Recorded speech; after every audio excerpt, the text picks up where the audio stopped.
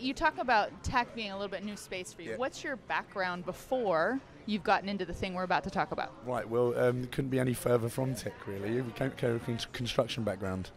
So construction and rail construction specifically now. And it was just basically, we just came up with this idea and just, it was, obviously it's daunting, but then we was kind of, we hashed over the ideas and the whole concept and the need for it and stuff, and we was like, do you know what, like, in for a penny, in for a pound. We're either going to do this or don't do it. And so we went, do you know what? It was one of them when we sort of floated the idea with close friends and family.